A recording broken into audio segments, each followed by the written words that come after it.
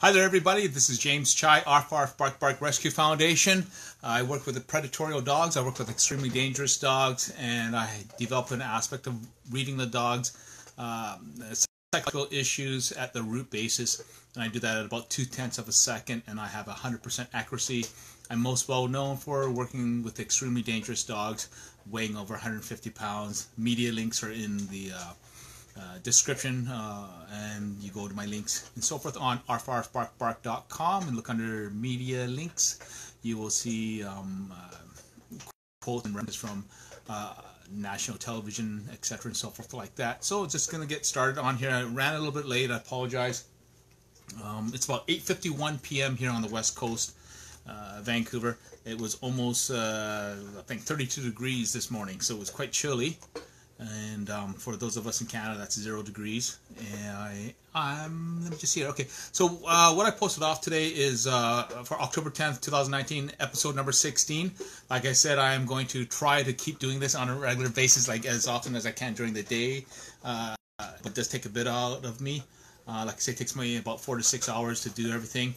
But I'm doing that, and I want to just give every piece of information that I can, leave a digital legacy, and then in 50 years, 100 years from now, when people start realizing that dogs are sentient and that there is a psychogenetic, a psychological root aspect of dogs' behavior, the understanding of the psychosis of the dog themselves. I think I was just talking to, I was talking to Jackie, who runs Awesome Massive Lovers group, and she has a show dog, a show Dane as well. And I talked to her tonight about an issue that she was having with her Dane, and I explained a whole bunch of stuff to her in regards to the psychological aspects of it, and she was like, wow. And then I also explained what her dog's behavior is just by looking at the picture of her dog, the way her dog holds herself, the structure of her dog, the way the veins had developed in the dog's body, the way she holds her eyes and so forth. And I said this is the kind of behavior that she has, which is essentially her Dane will just kind of look, and then after about 2 or 3 tenths of a second, she'll start to roll on in her ability to be not reactive, but to be instant on in regards to energy. And then just dealing with some other aspects of her behavior, how you can tell that she's a left-handed turning dog versus a right-handed turning dog when she lays down. We can see these things in the behavior of the dogs and the physical aspect of the dogs. This is stuff that I have developed over 1,400 days and over 20,000 hours, literally alone with dogs that are significantly giant. Again, everything I am saying is truthful. There's no embellishment. I don't need to embellish. I can back it up every single time. Media links as well confirm it, etc., etc. Just want everyone to know that I am committed to the lives of dogs, and again, the more I can teach everybody, the happier I am. There's some background noise, which is coming from Anthony, who's eating a beef bone, a raw beef bone, which means that there'll be other dogs who are coming in here that they'll try to have some sort of aspects of resource attempts, and I will correct them, and just verbally, like I have been doing live all the time. You talk to your dog in conversational tone, it will work every single time, as long as you establish that relationship and you treat your dog as your child on a rudimentary aspect of emotional and logical processing, as well as keeping in the context that they are extremely dangerous dogs. They are always a predator. Even the Chihuahua can kill. You know, they kill a mouse. They're capable of, and they're aware of it. So you ought to be aware of that. The subject lines on this are going to be, but it's probably not going to be, because like I said, I kind of fell behind a little bit. I'm going to try to actually get to more of the third part. So the first one is pack or group of dogs, and that's, you know, dysfunctional dogs, making sure the dogs aren't attacking each other. The other one is dogs love hugs. And then the next one is viewers and members questions. So the viewers who are on my regular page and the members who are asking in-depth questions in my reactive dog group. And like I say, you can go to arfarfbarkbark.com and go under the tab that says help for your dog, free for your dog, and those members can come into my group. You know, you just have to subscribe to my YouTube channel, you have to subscribe to my Twitter, etc. You go online, and then I will be answering, that's Anthony, and then I'll be answering questions in the member section, which are much more detailed versus the stuff that people are saying on my main page, where just a couple of comments and all that, which are rudimentary, you know, basic information. But again, the stuff that is more detailed, people are asking in my closed group, and again, you're more than welcome to do that. I want to thank. I put out yesterday that I, started up a donation of fundraisers on Patreon and GoFundMe, and I want to say thank you to Christina S. For donating. Yesterday it was an incredibly pleasant surprise, really lovely. So that brings up the total now of the donations to $200. And so once I hit $250, then I will essentially post on Facebook for local people here on a fixed income for just basically saying, do you have a reactive dog? You do? Okay, let's figure out who has the reactive dog. And then viewers or visitors to my page can comment on whoever it is that has that reactive dog, and they will get a free session from me. It'll be filmed on video, etc. So you get to see the actual blah, blah, blah, blah, blah. This is the problem I have with my dog. This is what my dog looks like. You hear me talking about it. Then I'll video it in an actual session that you get to watch. And then you go on from there. So this is what I'm saying. I put the truth behind my words. The donations that you donate are going to help your fellow dog owners who are on fixed incomes. It's going to people who can't afford it but love their dog. And that's always the toughest part, because our only emotional contact a lot of times is with our dog, where we can truly feel that we're safe. And people who struggle to make ends meet is something that we as our community of human beings need to do so all the stuff is going to happen. And then like them free follow-up as well in regards to online phone call advice and so forth like that. So it's going to be a full aspect of it. Anthony, it's like the bone is like this big, and you can't even see it in his mouth. It's so funny, these Danes, right? He's like 160 pounds now. And then Sammy's wanting to come over here, and okay. And Anthony used to have he had a little bit of reactivity when it came to food. And it's always that fear of it, because the dogs I'm dealing with, they're always reactive. A lot of times they're resource guarding, so I'm always worried about it, and I have to put my hand down to go pick up the bowl while they're still there, and I work with them. There's been times where I've been bitten on the thigh, and it hurts quite a bit. There's a lot of bruising. I've been bitten in the hand and so forth like that as well, going to reach stuff like that. I'm always scared poopless. I'm always scared. Even comes to the point where if I go and I talk about giving our dogs a hug, dogs trust and all that.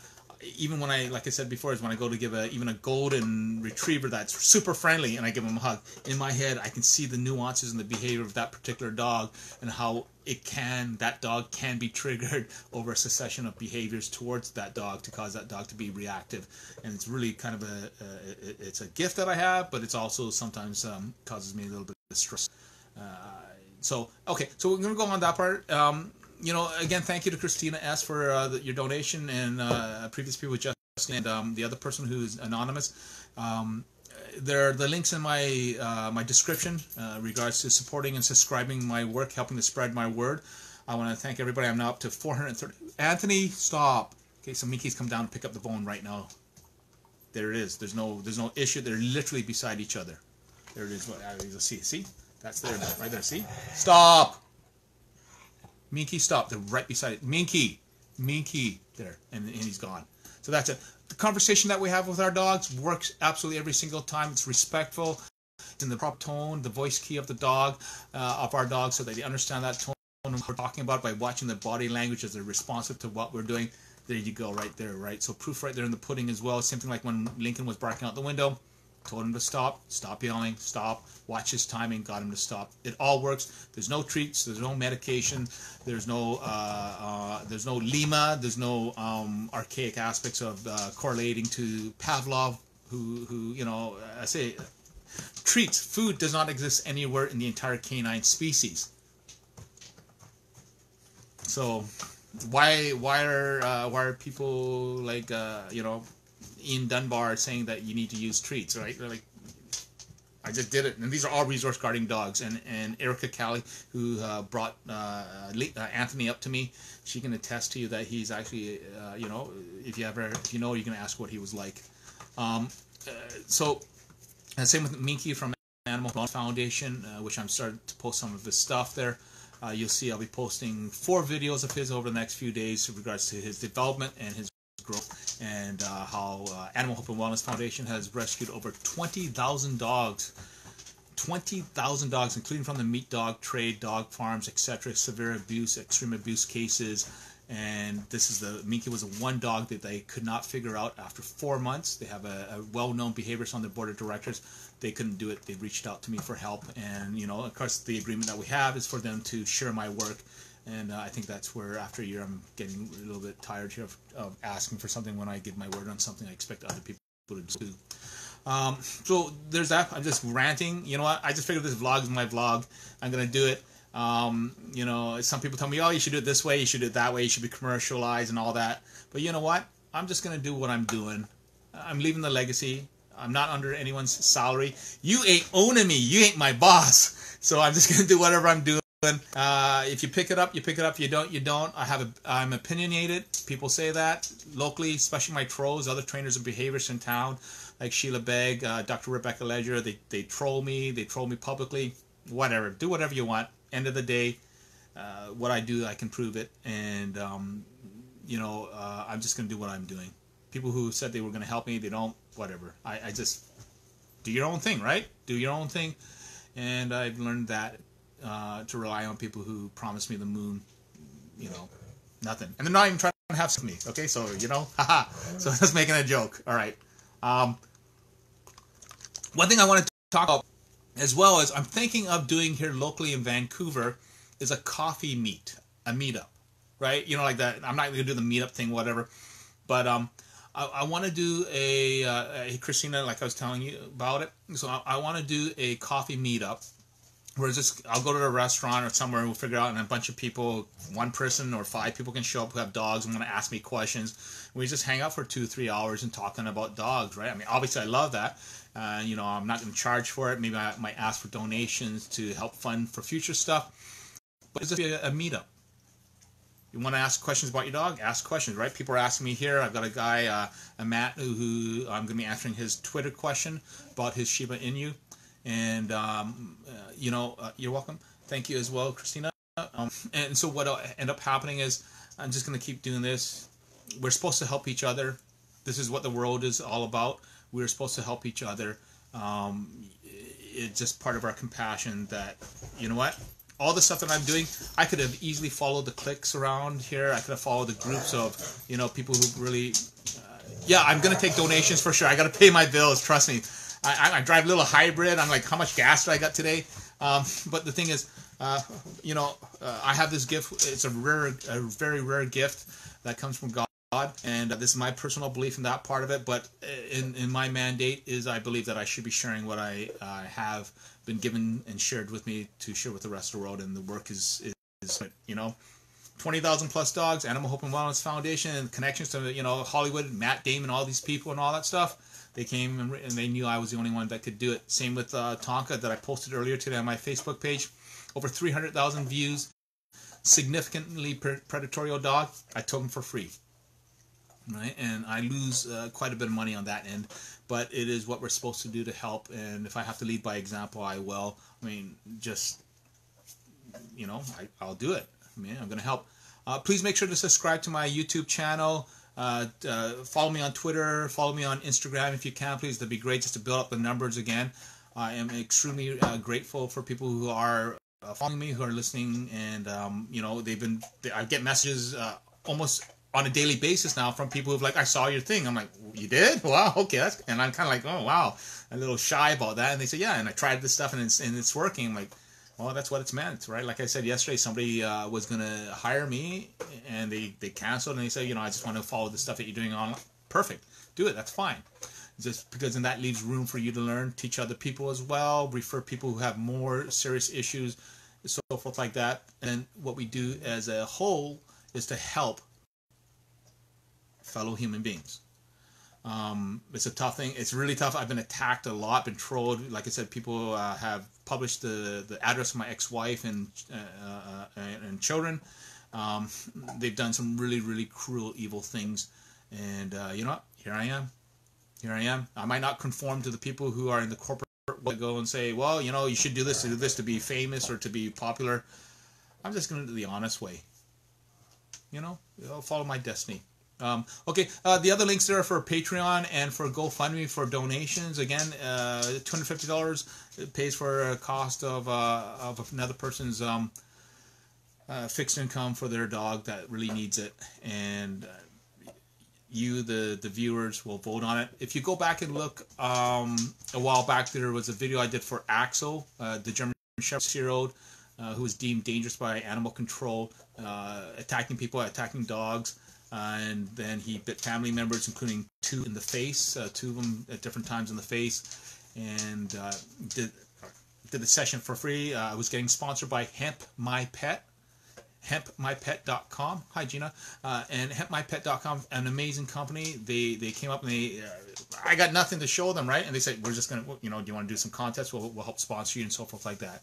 So all these things, they're great. They would send me some product from Nero, and it kept Nero alive for 2.5 years. It got him at 10 years, 4 months of age. His back end started going after about 4 or 5 months. I thought he was actually dying, right, because of his age, because he'd been caged for 7 years for breeding, chained up for 3 years after that with a prong collar outside, extremely reactive, dragged a human being off the couch.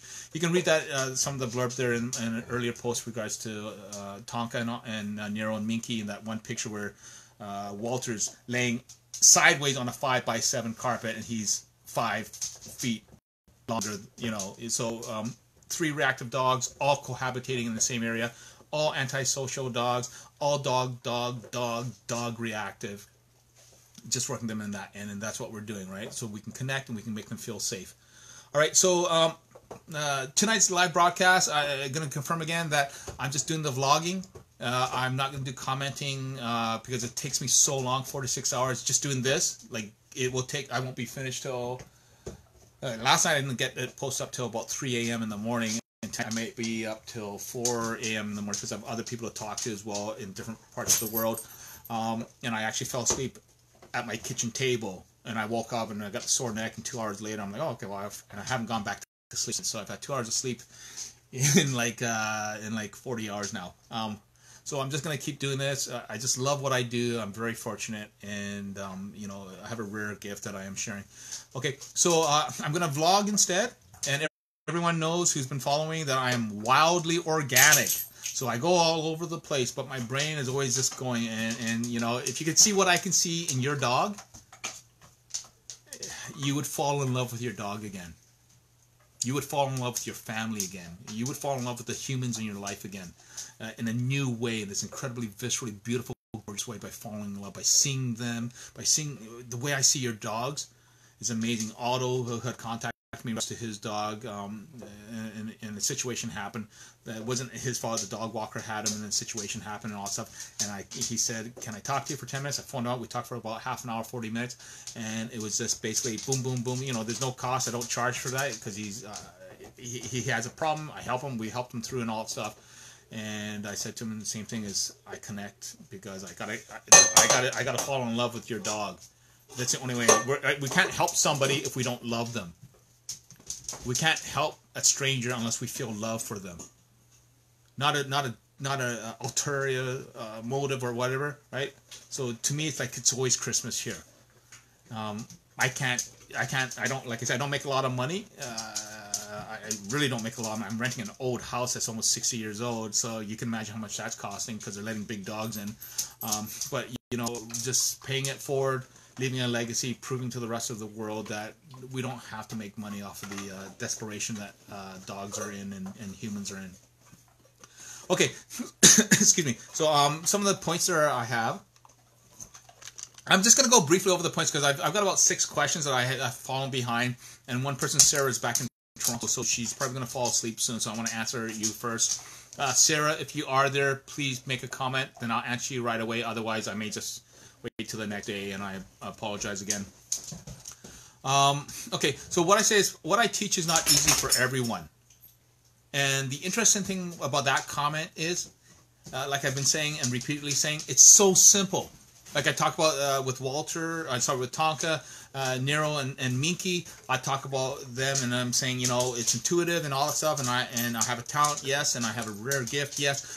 But what I'm doing is I'm teaching people how to do it themselves, and it's very simple. And so the biggest, most important thing I always say to people is, don't overthink it. And then to maintain it, Practice, practice, practice. Be consistent, be vigilant. If all else fails, go back to step one. Baby steps. Back to step one. Start from there again. If you're having issues, you're finding your dog that we've worked together and I've shown you how to reset your dog in a certain way. And when you reset your dog and something happens again, go back to square one. Go back to step one and just do it again. And reconnect again, right? Hold their hand, reconnect. Feel that connection, that visceral connection, that emotional connection with your dog, and you go from that point. And it's gorgeous, right? It's absolutely gorgeous what we want to do. And I also want to apologize for yesterday. I recorded the vlog on my desktop, and the picture's horrible and the audio is horrible, and I was like, I hate myself now. So I'm going to do it on the cell phone from now on, as long as I have battery power. Like I said, what I teach is not easy for everyone. If you're overthinking it, absolutely too much. Just keep it really simple. Keep it simple like the rest of our life is. Like I said, you know what? When you go watch the sunset with somebody you love, you're holding their hand, and that's it. And you're enjoying it. You're not saying anything to each other. Be simple. Do that with your dogs.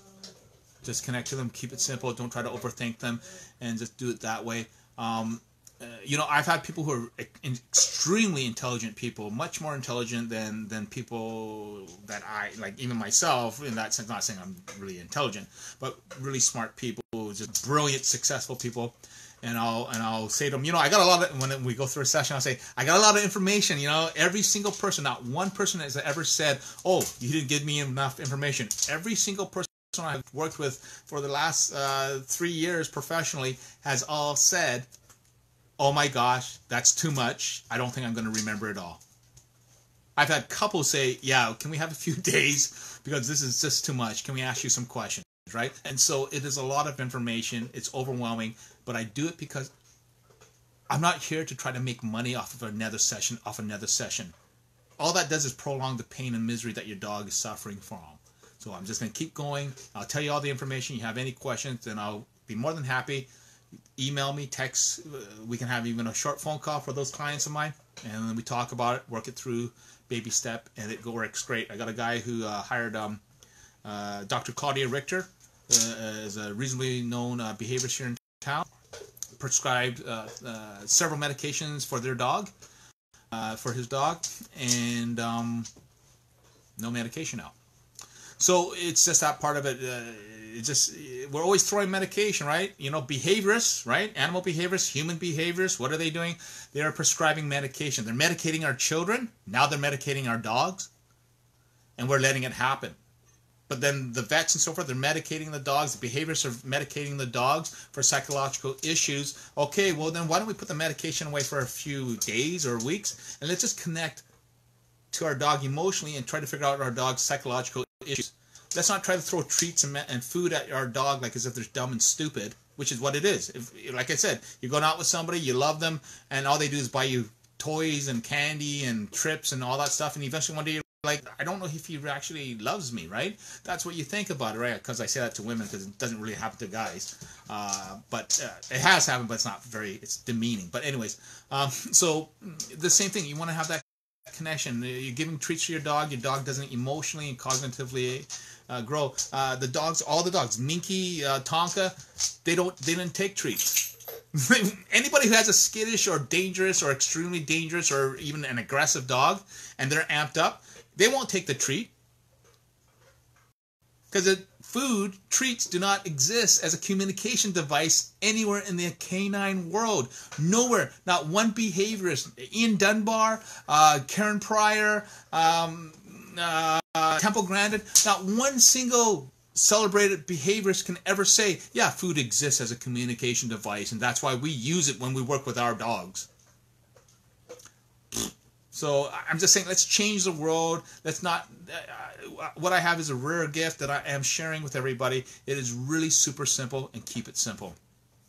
Okay, so the next line I'm talking about is hugs. I talked about hugs the other day.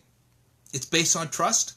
So if you're not sure, go look at a couple of the article episodes back. It's in the descriptions of what's being said. Sorry, I'm just rushing so I can get to the questions here. I feel bad for not answering people's questions. So you'll see in the descriptions, it'll talk about hugs, and you can watch that part of it. There's no timestamp on it, so you're going to have to find out on yourself, because like I say, it takes me 2 hours to 3 hours on the video sometimes. But again, always make sure you reset your dog with a hug.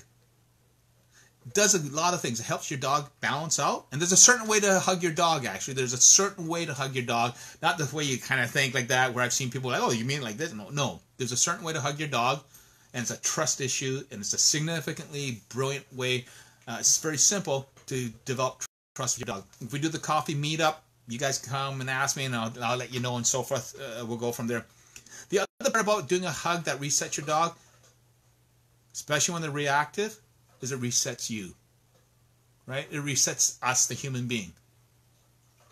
Because you're calming your dog down in a certain way of hugging them, you're also calming yourself down. Because if I'm not calm when I'm resetting my dog, or any of them, he's going to feel it. It's usually boy dogs that are pretty reactive, because they are the ones that are supposed to be manly and etc. Thank you, Gina. That's so awesome. Thank you. So again, when we reset our dog, we're resetting ourselves. We're creating the balance. Ever have an argument with somebody, you're both going at it, and then the smart one actually says, stop for 5 seconds and let's just breathe and kind of regroup and just talk. What we do with our dog resetting resets us as well. Another point I want to bring up here is a safety issue. If you kennel your dog, or your dog is just whatever in a day, and you got to supervise them if they're playing with other dogs, etc. If you kennel your dog in a crate, right? Take their collar off. Always take their collar off. I talked about that beforehand. Take their collar off, because a lot of times what will happen, not a lot of times, but it has happened in the circumstances, and the person whose dog this happens to ends up being, Minky, stop. Thank you. All right, so I acknowledge him. That's it. He stopped. You can hear him growling. What can happen is the collar while they're in the crate. While you're gone, it has happened, and you see it in the Facebook post every once in a while. The collar gets caught on one of the grate wires, on the wiring, and then the dog twists and twists and twists, and then the collar chokes him to death, suffocates him to death, and it's a 3-minute death. So I'm being graphic on purpose. Your dog will suffocate to death in 3 minutes, right? That's how long it takes us to drown. I've drowned when I was a kid. It's extremely frightening. I still have a lot of trauma with it. I can't even swim properly. Take that collar off if you put it in the crate. Doesn't matter if you think it's not whatever. Oh, it's a thin thing. It's not going to be an issue. It will still happen. It will still happen. That collar can still twist because it becomes like a little thin twine, a rope. When you twist something, it becomes even stronger. Tensile strength becomes stronger. That's why you get wire and rope is always twisted. It can get caught in the wire, twist. The dog spins out of panic, and they're panicking, and they can't breathe, and they choke to death. It's like having a heart attack, and your dog dies a horrific death. Take the collar off. Same thing if they're out, they're playing on the patio, and you have the slats in the wood floor patio as well. I've seen posts where the dog actually got their dog tag caught in the slat and almost died. And the owner was really lucky because he was able to cut the thing off. Just by luck, he was able to. And it's horrible. The dog is it's a horrible death. And again, it's the same thing like when a dog has a heart attack, and I've witnessed that with one of my own dogs, and it's traumatizing for the rest of your life to witness. It's very, very sad. Okay, I know that Deborah had asked me from PV Adoptables, Portoverlar. I don't know how to pronounce it because I've never been there. I'm kind of a homebody. So I don't really, introvert. I don't like to go out too many places. So she brings in dogs from Mexico, and she had also mentioned, so I'll bring this up in another time, in regards to adopting a new rescue dog that is dysfunctional. There's a difference between just a rescue dog to a dog that's dysfunctional, skittish, reactive, whatever. And there was an article I talked about in one of my first broadcasts about, Minky, can you stop? Minky. Okay, thank you. Right, so he's right here now. So what ends up happening is I lost track of what was going on because of Minky. Because like I said, when I do it, I have to focus on what's going on. When I'm telling him to stop, I'm talking to Minky about it. Oh, okay. So she asked about dysfunctional dogs and rescue dogs, and I talked about in one of my first couple of episodes about adopting a dog. And there was an article out there that said, leave your dog alone for a week. And you have those trainers, leave your dog alone for a week or 2 weeks. It creates an emotional disenfranchisement. Your dog starts to tunnel into the basic psychosis of not understanding what's going on. There's abandonment issues, etc. that go on, insecurity, and helps to create a deep-seated position where that dog will always have latent memories of that relationship. It doesn't matter what happens, and the dog's not able to involve. Minky, stop. Thank you. Okay, so there's that. So I'll do one on a dysfunctional aspect of it, and it's the same part of not abandoning your dog. You'll see on my cover video about Cody the Jindo. Cody's a Jindo who is coming, who came to me. That one, I worked with him. He was actually posted in a couple of local Facebook groups. What do I do? This dog can't, blah blah blah. And because he's skittish, no one could touch him. He was biting the leash. He'd bite through cloth leashes and leashes that had chains on them. He would bite on the chain till he's bleeding. Minky! So then you just raise it up a bit. No need to scream and yell and high pitch it. Just the dad voice, the mom voice. Minky, stop! Not funny. Minky! Right? And I can't even see him. I'm actually looking. Yeah, I can't see him because he's behind the wall. Seriously, Minky. Okay, so what was that? No, I forgot what I was doing. Minky's really looking for attention today.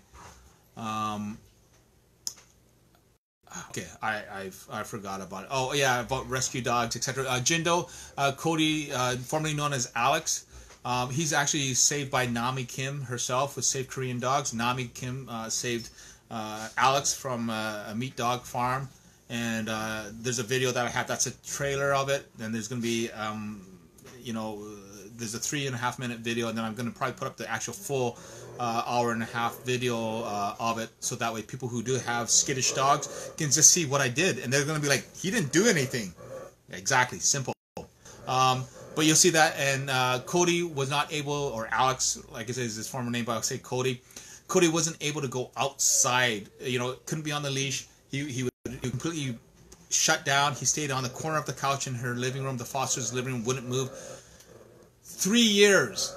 From Korea, he was stuck there, couldn't have any growth. Then he went to LA. Nami Kim arranged in LA. No help there. He couldn't get out as well. He was still stuck in the same dysfunction. Vancouver, same aspect of it. His foster is an amazing woman. It's just like the heart is really cool, and she's only interested in the dog's health and safety and all that stuff. She posted on there, and a few people said, do this, do that, do this, do that, and obviously it was not work. There's a well-known veterinarian, and one that I actually respect quite well. I think he's an awesome man, who said, go see Dr. Claudia Richter, or for that. And I was like, in my head, I'm like, no, you don't want to medicate a dog that's already dysfunctional. You put them into a fog, right? Someone slips a drug into your drink, same thing. Your dog has no idea what's going on. They're predacious in nature. They then attempt to overpower and becomes a dysfunctional imbalance. Minky, can you stop? Minky, come here. Thank you. Right, so there we go. So then a whole bunch of stuff, right? I'll talk to that. Like I said, as things evolve, as you guys follow the arc, you understand. You follow me in the simplicity of what I'm talking about in the erratic descriptions, and then as you get on forward, then it becomes a bit more mounted. Okay, Minky. No, not funny. Minky, stop it. All right, so we'll do that, and then talk about the dog crosses in front of you when you're on leash. So I'll kind of do that leash thing about it as well, and then the dog wraps around your leg. So when the dog crosses in front of you, people have said before it's prey drive, right? To a way, sometimes it is when the dog is somewhat sanely, not insanely, but sanely balanced. Dogs crossing in front of you and so forth like that. That's an aspect of the dog's certain types of dysfunctions that the dog has. So it's rooted in a psychological basis why the dog wanders in front of you. There's different reasons. You have a reactive dog, there's a certain reason. You have a dog that's skittish, there's another reason why they do that, right? Minky will cross in front of me, or else he'll bolt to the side because he's skittish. Same thing with other dogs. There's that part, and the same thing with a dog wrapping around your leg. I saw somebody today with their dog. We had a session, obviously, and I identified the fact that her dog was wrapping around the leg due to anxiety issues, right? A bit more of an explanation. More of an explanation. Minky, stop. More of an explanation as to why her dog was wrapping around her, and then as we addressed the dysfunctions, and she was quite impressed with what we were doing and the description, all stuff. And as we addressed the dysfunction, he stopped going around behind her and wrapping around her all the time. And then every once in a while, certain triggers would happen that we already identified, and then he would start doing it again. And she'd catch him, and and then eventually there's no issue. He was now no longer wrapping around her, nothing at all. Again, if we let our dog know why, and that we understand why they're having issues, and we can address it for them by resetting them and talking to them in their voice key, kaboom! Dog understands that you understand them. They feel safer because we're making sure that we're keeping them safe. Same thing like say about walking, etc. Hi, Anthony. Hi, silly boy. Poor Anthony. Hi, Anthony. See how big he is? Like that. Hi, silly boy. Hi, silly boy. Okay. Then we're just gonna go to the members' questions. Okay, guys. Okay. Stop. Okay.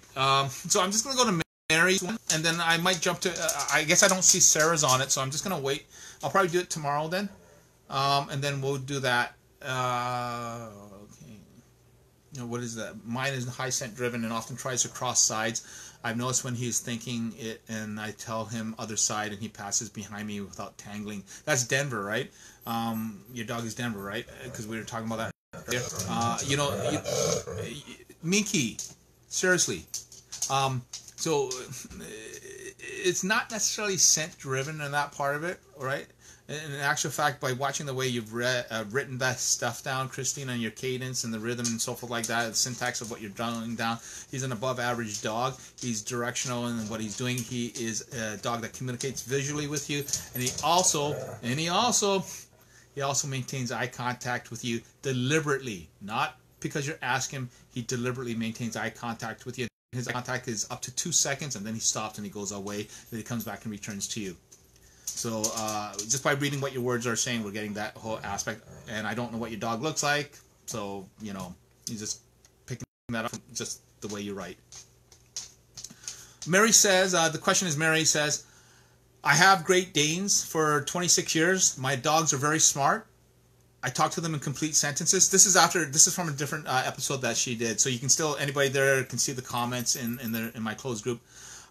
They know what I'm telling them. I'm not a social person due to the I didn't her daughter passed away, so her dogs are part of her life. I didn't have a problem when I lived in the country. Since moving in a small town, I got another Dane puppy. His name is Kevin, which I love, giving him a real name, a regular name, Kevin. I'm sorry for everybody who doesn't have that. Just you giving them a regular name, so that way it's kind of. Plus, of course, it's easier to say Kevin, stop that, than Boopsie, stop that. You're like, okay, right, whatever, right, and right, because you. Right, anyways, okay. So Kevin, I started him on lead when he was small, but I learned of a dog that killed a puppy a street over from me. This dog got loose while I was out training Kevin, so I became very overprotective and kept him with me at all times. My backyard isn't big, so he didn't get the same training as my other dogs. I have another female Dane and let them out to play, but Kevin doesn't want to go out much. It's my fault, but now he hasn't seen other people or other dogs except my dogs. I don't know how he would react to other dogs or people. I don't know how he would react, so how should I go about introducing him when I have no idea if he would bite them? I'm up in age now, so I'm not as strong. Really, I like it with just my dogs and me, but our friend wants to come in. Should I just not take the chance? My female Dane is protective over me also. The lady can come in, and Bella, I guess it's her other Dane, has not bitten, but she won't allow her to be close to me. Okay. So there's a couple of questions there that are being asked of it. So I'll try to do that, and then I'm going to, go on to that part here. Okay. So I'm just going to go back, and I'm going to break it sentence down by sentence. I've had Great Danes. Seriously, Minky.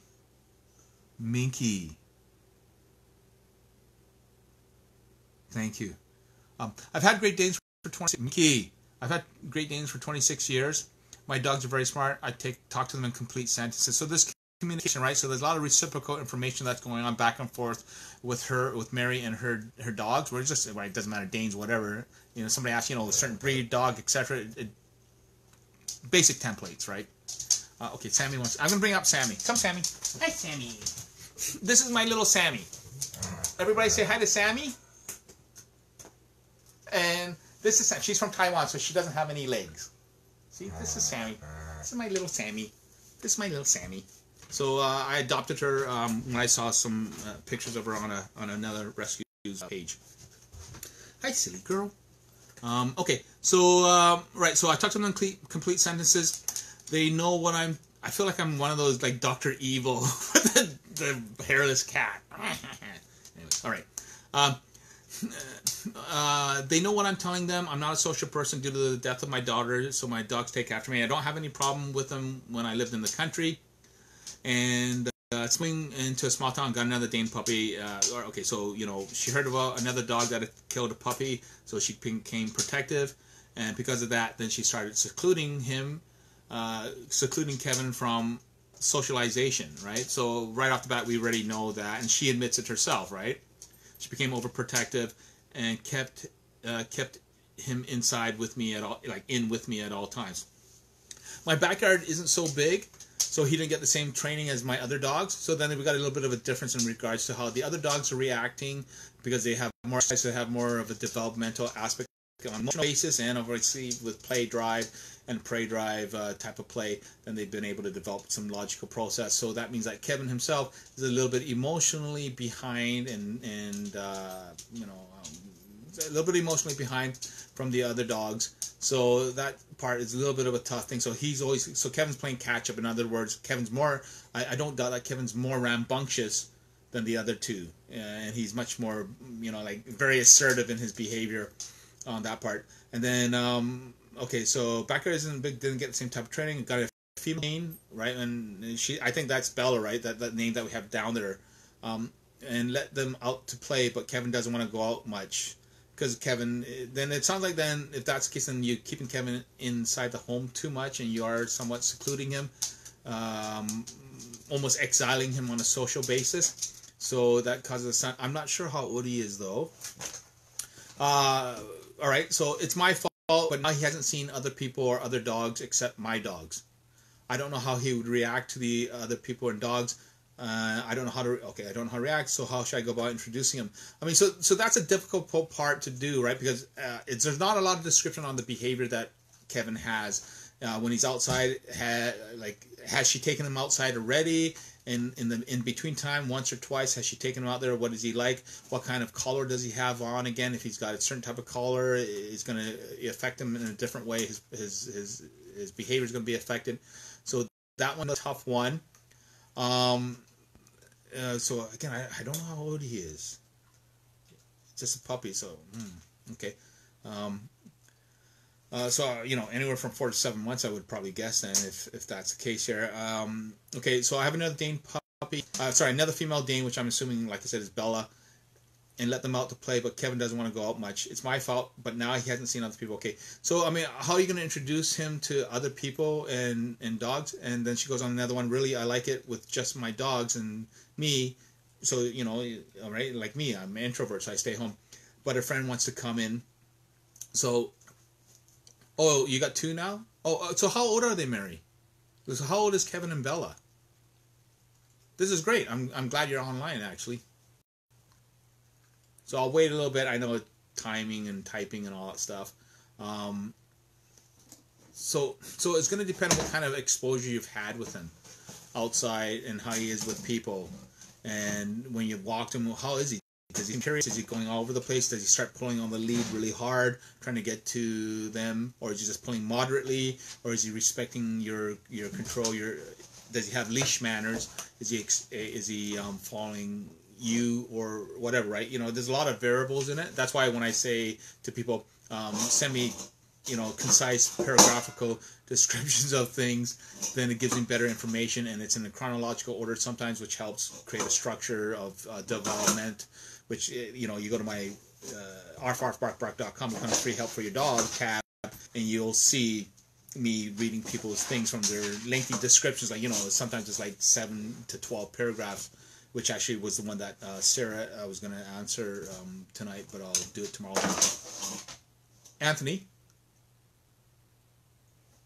Anthony, thank you. You just talk to him like you would talk to anybody else, right? You know, like a kid. Okay, so it's tough, right? So, you know, you want to have a friend to come in and visit, but should I not take the chance? My female Dane is protective over me, but this lady can come in, and Bella has not bit her, but she won't allow her to be close to me. So you know, it's just that her insecurity of being around it is, of course, a little bit of jealousy, and dogs can process jealousy. It's a complex emotion on a rudimentary basis of that aspect of possession, interdependency, codependency, confidence, level of confidence, self-esteem. When we're talking about a dog being jealous, it's the same thing like it is with a human being. All these little functions that we have as human beings, the dog has at a rudimentary basis. That's why you go to a dog park and you're petting your dog, Mary. Well, okay, if you were to bring him to a thing, you bring him to that, and then the dog will see you petting another dog, and your dog comes over to you and starts putting them in between you, right? It's position in the home, it's a level of confidence, all that kind of stuff, okay? So it all depends on the jealousy part of it. So when she's doing that, and it could just be her being unfamiliar and going, okay, why is this person with me, right? Like as in that lady, your friend, why is she there? Okay, so you say Bella is 6 years old, Kevin is 2 years old, okay, and they're both intact or neutered or spayed or you know, let me know. It has a little bit of a bearing, but not, in my case, it doesn't really matter to me. Because you just deal with the behavior and you make adjustments for whatever the fluctuations and the dysfunctions are, blah, blah, blah. So, you know, the one part then is you can go out for a walk with her, right? It just, I'd really like to see some of the interaction or a little bit more detailed description, Mary, just so I have a context of what's going on. Because right now, a lot of generalities are going on here, so it's hard to do anything, right? I mean, there's a suggestion of going out for a walk with her, right? Everyone says that. It's a good advice that you get from different trainers and behaviors. Go for a walk with your dog. If you have two reactive dogs, you walk each other across the street and you kind of start to funnel yourself in, narrow in yourself. So when it comes to Bella, seriously, Minky's grabbed a bone. That's why. Will Anthony, leave him alone. Thank you. So it's got to be that part, right? So you can just kind of walk with him. I got to put Sammy down. I'm sorry, she's getting a little heavy. Okay, there you go, Sam. Okay, go, Sammy. All right. You're okay, Sam. Okay, so again, you just go out for a walk with them and all that stuff. At the end of the day, you want to hold on to the leash as tight as possible, because as you say, you're a little bit older and you're probably not as strong and heavy as a Dane, right? You know, they dig into 3 times their body weight when they want to get somewhere. So you want to make sure you have a strong hold on that leash. If you have any mobility, balance issues, then you're going to have to make an adjustment. Instead of putting the leash around the loop around your wrist, you're going to have to hold it this way in your hand, so that way if you do have to let go, you can let go, as opposed to being dragged along and suffering some serious injuries. I know that Mike and Colleen had said that they're ghost all of the dogs. Mike and Colleen told me about the fact that, you know, somebody they know, their friend had a Mastiff. Mastiff went for something, or a big dog, I can't remember, and then just started bolting, and she was in the park, and she woke up like 1 or 2 hours later on the ground. So just, you want to be careful safety-wise, Mary, how you're holding the lead in that sense of it. But yeah, take him out for a walk and just judge it from there. Yeah, just take him for a walk. Go outside, see how he is. You know, how is one dog with your friend, and then try your other dog. And again, do it on seniority basis. So I would assume Bella you got first because Kevin's a puppy. So then you would deal with Bella first, outside meeting friends, and then you bring Bella back inside. Then you bring Kevin outside. And Kevin gets an intro. Yoo-hoo, get to meet this lady and see how he is, and you want to have a hard grip. And, you know, tell your friend, and she doesn't have to kind of be too much over the board, because you want to gauge what's going on with Bella's demeanor, and same with Kevin's demeanor with the person. Yeah, because she's saying you're saying my female Dane is protective over me also. So I'm not sure what type of protection she is, like, aside, you know, other than the friend is there and then she gets in the way and doesn't let, you know, but does she growl? Does she get upset? Right? So if you want, you can, like you said, put it a bit more detailed. You can do that, right? And then we can go from there. so I have a bit more context. That's why I say when you see people who post things in these dog training groups that I'm getting kicked out of all the time, people are asking 2-3 sentence questions. My dog did this, and like, let's have context, right? Let's have more of that aspect. Let's have more of an understanding of what's going on with Bella and what her behavior is. And same with Kevin, right? By me asking by you providing the detailed information, by me asking for it, by me reading it, it gives me context. It gives me the full description. You paint the story. You write the story, the non-fiction story of what's going on. And then we just extrapolate it. And it's the same thing how I decipher it. Whatever you write down, I just pretend it's a human. Well, I don't pretend. I always keep it as a dog. But you as a human being can kind of bridge that sort of thing by just basically thinking, well, if this was a human child, what is the behavior? Anthony, thank you. Anthony is literally like this far away from Minky eating the bone. And so Minky knows I'm going to stop Anthony, so Minky has no problem about resource guarding because he knows I'm going to intercede when something happens, and Anthony's just waiting for it, and Anthony's just a puppy, so he's like, I want food. Hey, Matt. And then Anthony just wants food, and then, okay, we're addressing it. So we have this reactivity. We have a Minky the Jindo, and, and there's Anthony, and these are dogs that have some significant interactions with each other before. Yeah, I remember, Matt. So just let me get. I'm just gonna go through Mary's thing here, and then I'm probably gonna go through Sue's question and maybe Maria's question. Oh, I don't know if I can. Oh, I don't know if I can. Well, let me just see if. Okay, Matt. Let me just figure it out here. Just a second. I'm really sorry. Okay. So with you, Mary. If you can give me a little bit more context of what's going on in that the Bella's behavior around somebody, her background, and same thing with Kevin's behavior, meeting people, etc., then I get more of a context of what's going on, right? And by understanding the context, then we have more of a visceral psychological understanding of what's going on with the dog. Like I said before, you know what? If I'm on, dating apps and I'm looking at the photos of a woman, if she doesn't have a photo, I'm just gonna swipe left. Yeah, swipe left. If she has a photo and there's somewhat of a emotional connection on that, right? I see something that's nice in that picture, then I'm gonna I always read profiles, right?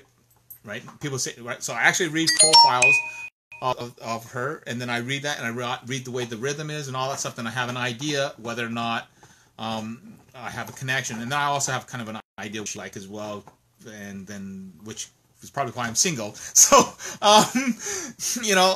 it's hard because I'm so high functioning sometimes, and then when I meet somebody who's really quite intelligent, and then because I'm organic, they're not used to that, and they're usually analytical, and anyways.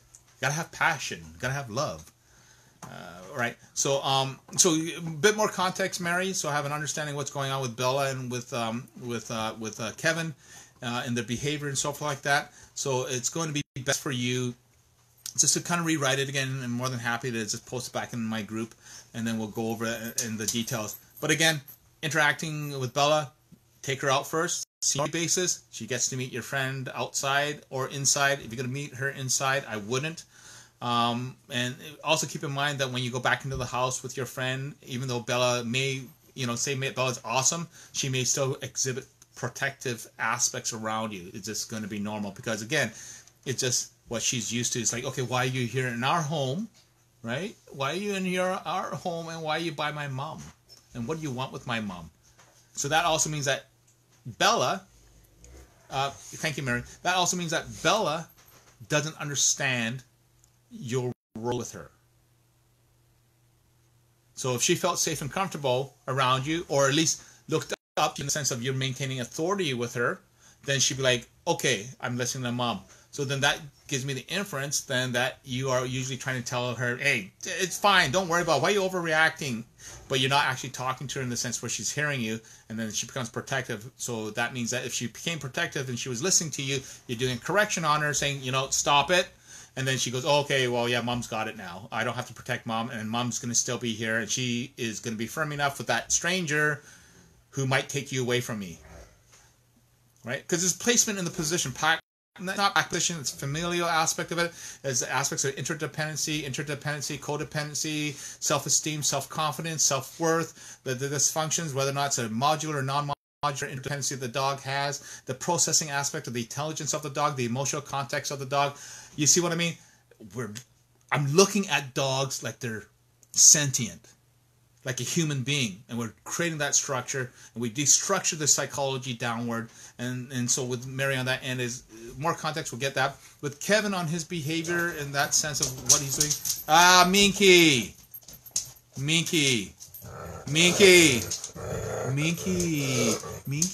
stop, Minky, silly boy, you're okay. And now he's come back, the other two dogs stole his bone. See, they're taking a bone, a raw beef bone. And Minky's like, okay, and now he's here. Hi, silly boy. Hi, silly boy. Minky. Are you hear the phone? Minky. Really? Okay. All right. Okay, stop, guys. Stop. Right, and I've got my hand in between the two of them right now, which I'm always afraid because they might bite my hand instead when they go to attack each other, nip at each other, and it's happened. Actually, it's only happened like twice. It does hurt, of course. Okay, so yeah, with Kevin, when you're introducing him to people outside, he, depending on his behavior, because he's been 2 years now with you, he's been inside, and I don't know when the last time you socialized him outside and took him out for a walk, etc. So you want to be careful, right? Because, you know, you don't want to become the crazy Dane lady, right? Like, I'm the crazy guy in the neighborhood. Everyone hates me because I have these Danes. And they're like, oh, Great Danes. And then like, oh, they're not actually the nicest Danes that we thought they were in what we read about. And they're like, okay, we're not talking to him anymore.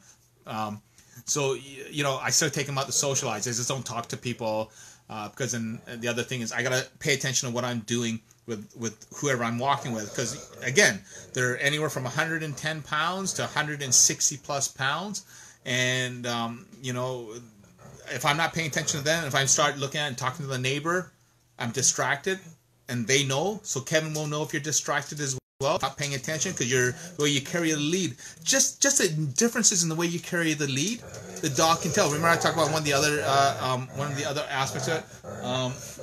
One of the other aspects of it, I said. How you walk the leash and paying attention to the weight of the leash, etc., etc. The dog's hypersensitive to everything. You got to make sure that you're maintaining that control. So if you do take him out for a walk, which again I would encourage you to take him out, maybe just the front yard, and then you can bring him back in. You know, let the boy in the bubble out of the airlock and let him have some socialization.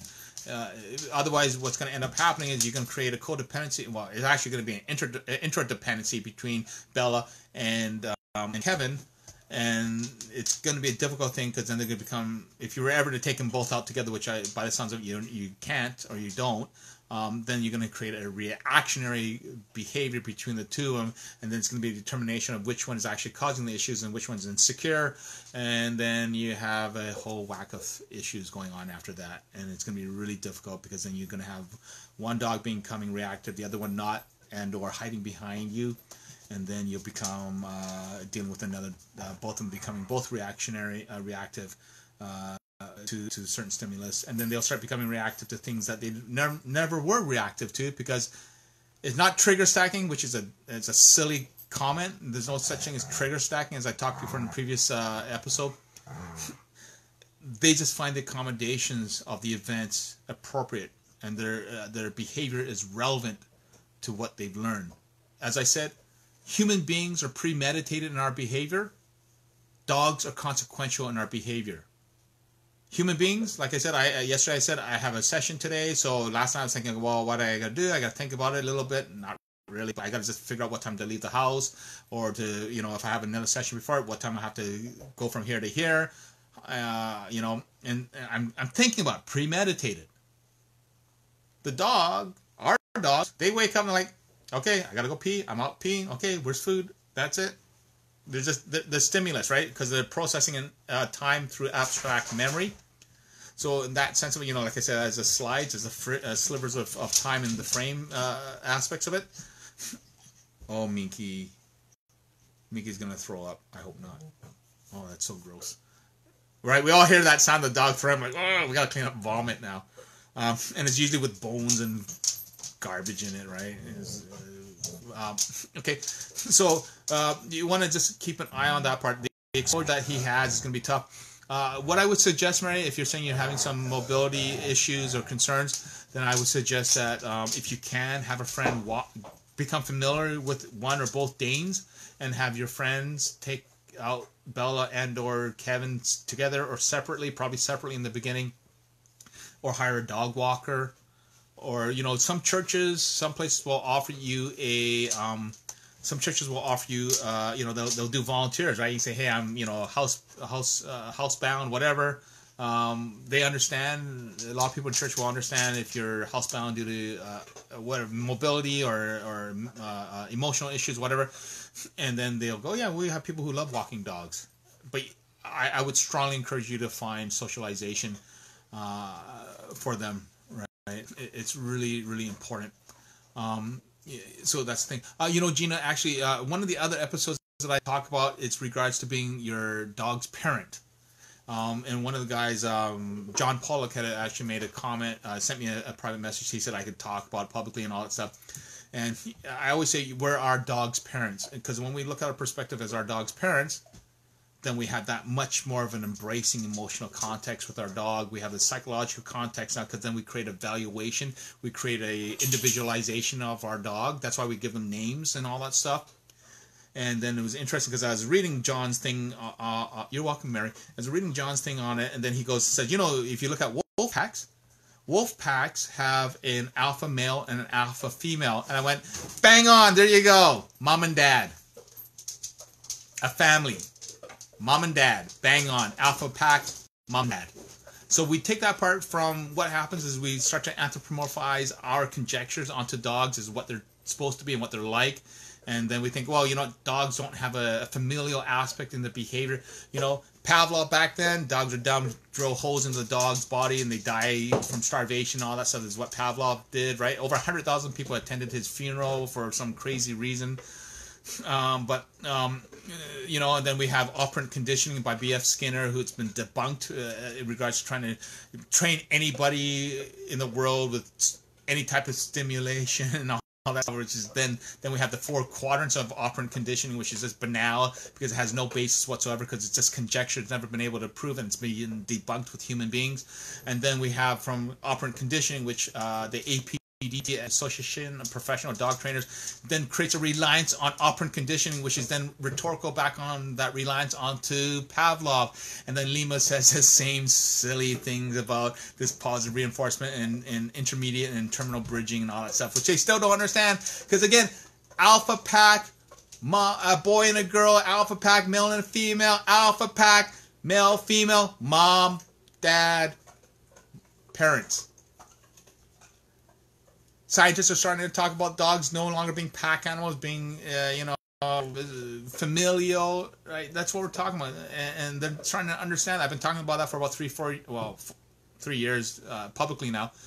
It's the alpha pack is not it, right? So we talk about it as regards to family, and it goes back to just treating our dogs like children, 2 to 3 year old cognitive children, right? So that's the thing. Scientists are saying, you know, alpha pack, etc., right? And I'm not ridiculing, I'm not making fun of you, just because you're not the only person. Everyone says that to me. And I always, especially in person, and I have to correct them, like, this is why it's not the case, blah, blah, blah. But, then scientists were saying, alpha male, alpha female, right, about the wolves and all that stuff, and that's the way the dogs are like that, canine species, the various genesis of the canine species, etc. And then they're like, okay, but you know what, dogs are like emotionally like 2 to 3 year old children and cognitively like 2 to 3 year old children, which we all know that we love our dogs, so we didn't need a scientist to tell us that. So the scientists are saying, yeah, they're like emotionally like children.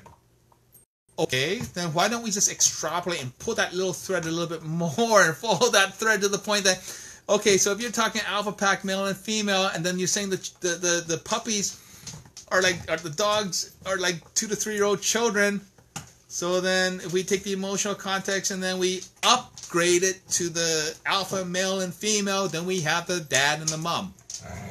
All right, so then we go from that point. And that's where I've always gone from. And by going from that, then I understand the scale from dealing with extremely dangerous dogs downward and looking at that part. And when I've always treated all my dogs in that way, then we're okay with that.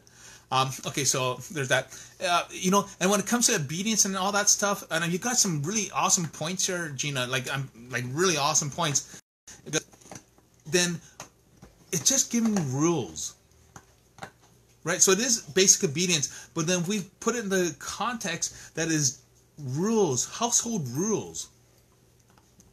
Then we follow through, then we have more of a connection, then we have more of a personalized reason, emotional context to then start working with our dog in a more visceral manner. And when we work with our dog in a more visceral manner, it means we understand them more, right? Like I say, a lot of times people will put posts up and say, the dog, my dog, it, she, he.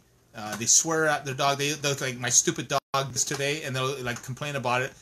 And there's no emotional connection with it. And like yesterday I was saying, the last couple of times, you know, if you're with your, so Gina, right? So you're with your husband and you're out there and you're walking and he sees a friend of his he hasn't seen in 10 years and he's like, oh, I haven't seen this guy, and you start talking to him and he's like talking and he doesn't introduce you at all and he's still talking, and then a few minutes later you guys, oh, I gotta go, and you guys leave and you walk up and you say to your husband, I have a name.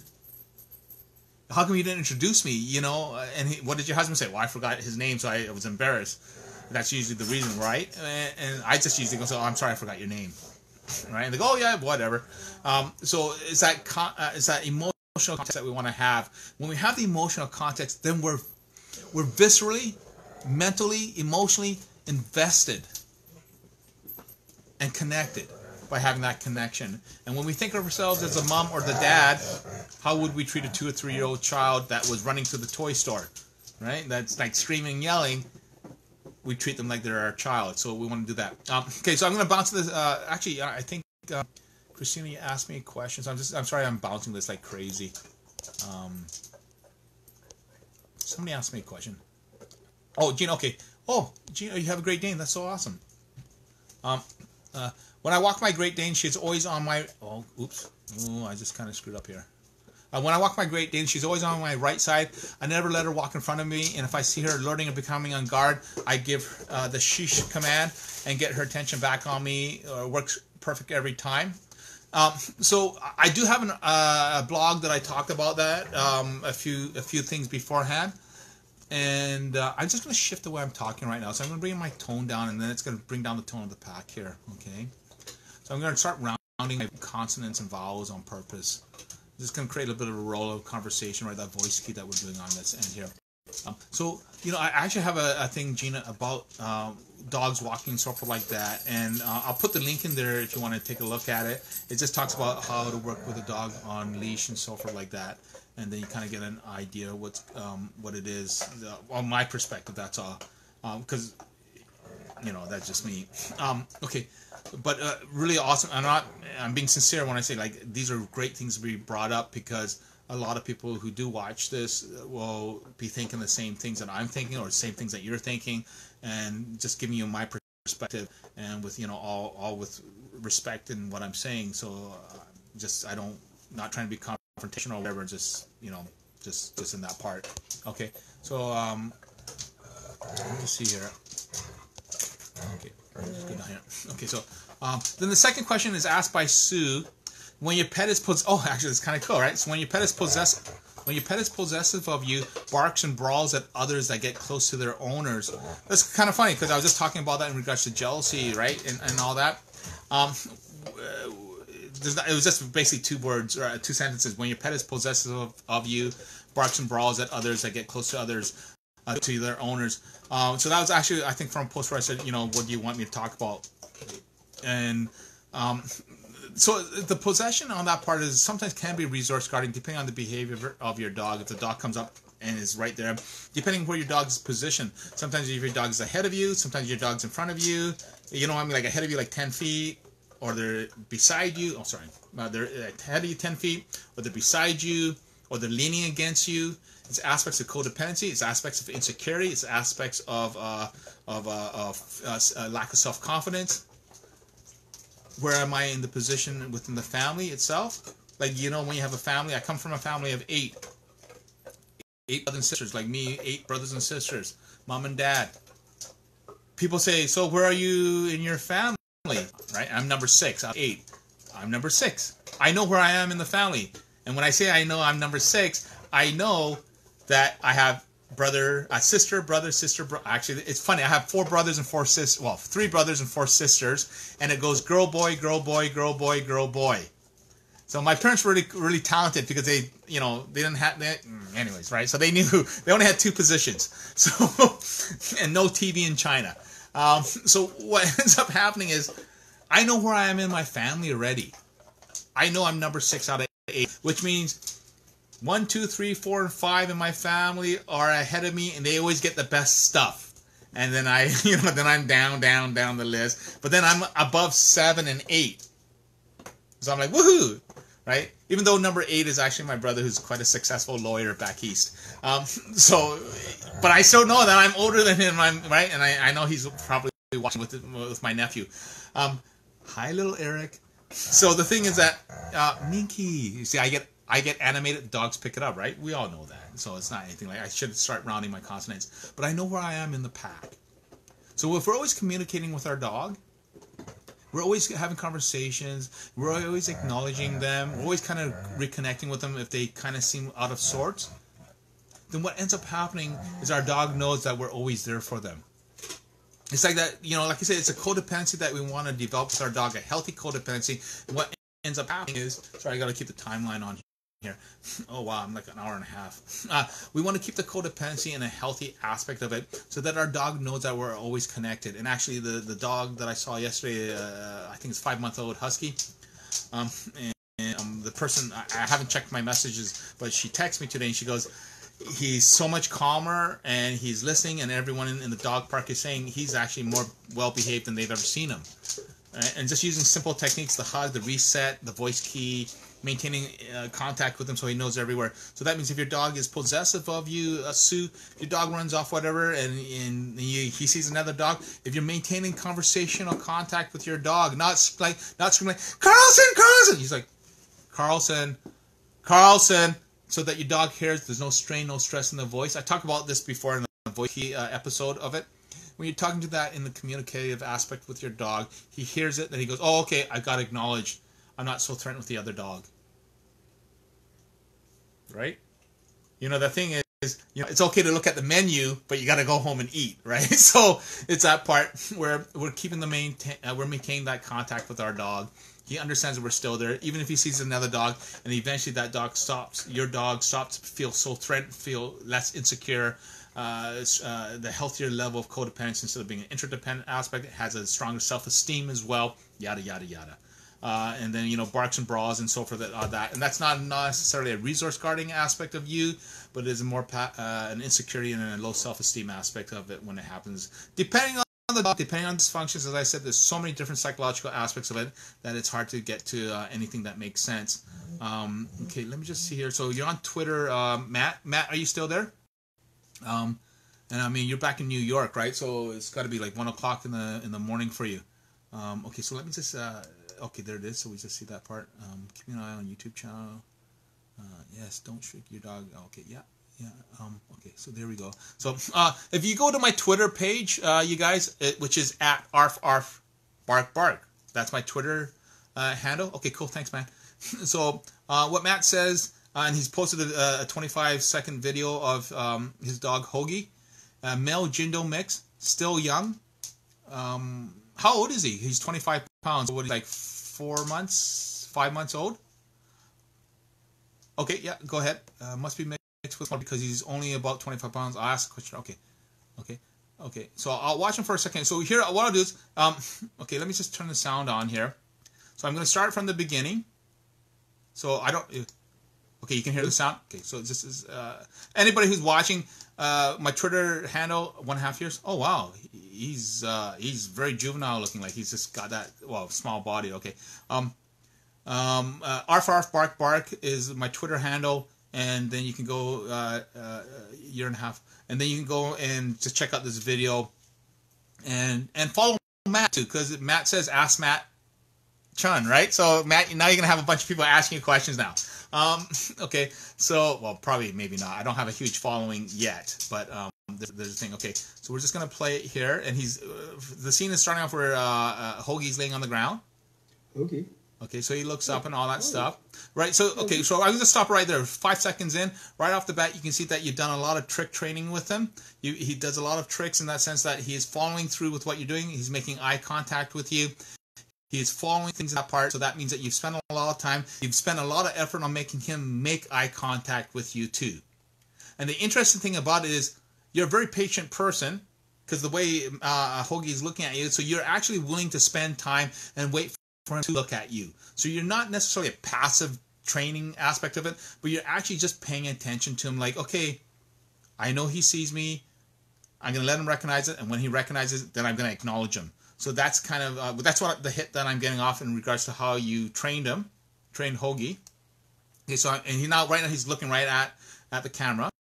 So just let me start this. At 5 seconds in. You good? You good?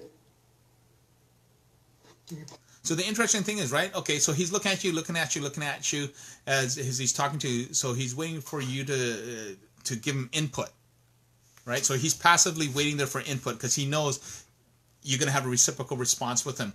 And then when I just stopped it here at 10 seconds, and you put your right hand out. So he looked right to your hand. And if you notice the way he looked at your hand right off the bat there, he looked to see what was in your hand. So this is, I would just say right off the bat, this would be an excellent opportunity for you to hand signal train him. And I have a pretty strong idea that we hand signal train him. Hey! Stop! Thank you. Stop! Right? So we just do that. And Minky, stop. Minky. Come, Minky. Right? There we go, right? That's it. That's what I said before. I got to be a predator too when I'm with my dogs. Not that I have to be alpha. I just got to be an eye on him because I have to step in. And if I have to physically step in, Minky, really, stop it, please. If I have to physically step in, I'm going to physically step in. And if I get hurt, I get hurt. There's nothing you can do. And it hurts like crazy. I've been bitten successively by guys. Okay, not funny. Okay. All right. So, okay. So, what I would say, Matt, is that he's really good at. He would be Hoagie. Sorry, my fault. See, there's me disenfranchising emotionally. Hoagie would be really good if you taught him hand signals.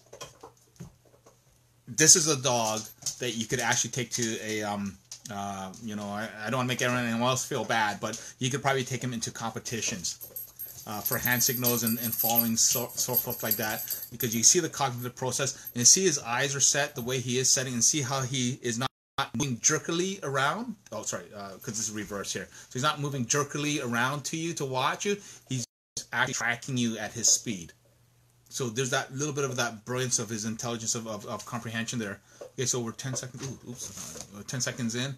Okay, so I'm going to play it now. Cool. Right. Okay, so he started licking your fingers. We're at 13 seconds. So he just started licking your fingers. I wish I could screen share. I just don't know how to do it. I wish I could. I'm sorry. I just don't know how to do it. Okay, no worries, Matt. Just hang a sec. Okay, so you saw that you put your hand out, your right hand out, and then you started to look at it, right? Or like I say, you started to see what was in there. So that's the treat motivation aspect of it. Sometimes that's a part of you, and you're very still in that sense of it. And then he goes to see, okay, there's nothing there, so he smells your fingers, right? Hoagie's smelling your fingers to see whether or not there was a treat there. And that's why I say the dogs that have an ability to cognitively process their targets, their treats, right? They know how to put valuation to it, right? Some dogs have a favorite treat that you can give them this, and they're like, whatever. And then you give them something else, like, oh, I love it. And then you could have them both together, and they do that. There's an aspect of being able to equally feed your dogs with different treats as well. A whole bunch of stuff. It's just brilliant. Same thing when you feed a dog and you drop a piece of food, or you don't bring. Anyways, a lot of stuff. Okay, so he just went to look your finger there. Okay, stop right there at 14 seconds. You saw that he put his face away from you. He looked down to the ground, which is just brilliant because he wanted to see if something fell on the ground, right? And that's dogs' natural behavior. They all do that. The smart dogs do, right? Food motivated aspect. But if you see that part, what happened to him at 14 seconds, his right eye blinked slightly, right? So I'll tell you that we can PM privately, and I'll tell you what that means. But it's really interesting. His right eye blinked by itself. So it's very cool. And it indicates a certain processing that the dog is doing. And it's why I said that he would be good at hand signals, and that you spend a lot of time with him, and you're you're mostly patient with him, and you always work on his schedule, so to speak. And then, okay, so then he just put his paw in your hand, right? So the motivation is right, because you give him a thing. Okay. Good boy, good boy. Good. Right? So you see that? So you went good boy, we're at 20 seconds, and you went good boy, and then a couple of times you held his hand, kind of, it was wavering a little bit. As he held it, it was wavering a bit, and then he went to take it off, and then Hoagie stopped, and he put his hand back on. Cognitive processing. Problem solved right there. Hoagie reasoned just there. Do you see how gorgeous that is? I get this excitement about it because that's how intelligent he is. Stop it. Really? Thank you. You see that? He reasoned. He processed cognitively through. Is that not brilliant? Absolutely brilliant. Okay, so I'm going to start from 20 seconds. Boy. Good boy. Right eye blinked again. Right eye blinked again. We're at 22 seconds, so at 21 and a half seconds, his right eye blinked again. All right, see, that's how fast I'm processing this video. I'm watching this in real time. I'm processing it this fast. I'm paying attention to everything that's going on this fast. The right eye blinked twice. I love this stuff. I get super passionate about this. That's why I love video. I love seeing this stuff. Oh, that part, you know, I can answer that next time because I'm like an hour and a half, hour and 40 minutes in, Gina. I'm really sorry. But I love the questions you're asking because the questions you're asking are the questions that everybody asks, and then they get the silly answers from the top of the food chain. Okay, so with Hoagie, his eye blinked 2 different times, and it's only his right eye. It means something. Like I said, we can have a discussion privately about this, and we'll have a bit of an indicative aspect of it. There's no charge for it, because when I do this pro bono stuff, like I say, I ask for donations, etc. But this is what I'm leaving a legacy. So that way, people 50 years from now, they're going to watch this, they're going to go see your tweet, right? You know, hopefully you're going to be around in 50 years, because I know I'm not going to be, because I'm not that young. And then they're going to see this and they go, there it goes, to see the right eye blinked. And then you'll be like, yeah, I know why now. But that's why I said to you, he has a level of intelligence. And the way he is able to the way he is able to structure, reason. Okay, so 22 seconds onward, we're going to go. He's looking to his right screen left, so to his right-hand side. Okay, hang on a sec here. So he sits. Blinks again. Right eye blinked again. The left eye sort of, we're at 25 seconds. His left eye blinked a little bit, right? So what that means is the right eye is a certain thing about it, and then the left eye happened because of a default. A default of cognitive processing. Do you see how, like, I'm 25 seconds in, and I see the brilliance of your dog already. Just, like, even in the first few seconds, I said his eyes, the way he tracks, right? It's deliberate. It's not quick. Like in dog speed, it's not quick. It was deliberate tracking in the first bit of it. Okay, so 25 seconds in. Up. Ooh. Right? So he went up, he jumped up there, and now he's back on the ground at 27 seconds in. And do you see that on his, when he went up, you didn't have a treat for him. He looked for the treat because he dropped his head down slightly peripherally to see where the treat was. So that's twice that he checked for the treat. The first time when you put your hand out and he looked on the ground, the second time he did it as well. So that's why I'm saying you spend a lot of time with him doing the tricks over and over again, right? All that kind of stuff. Do you see what I mean? It's routine in that part of behavior but that connection is because it's more of a visceral connection with him. Okay, so 27 seconds in. You guys are seeing this amazing thing. Like, when you watch this video, you're going to see it. You're going to be like, oh my gosh, this is freaking awesome about Hoagie. Like I said, when I look for the dog, I fall in love with him. Okay, so 27 seconds on.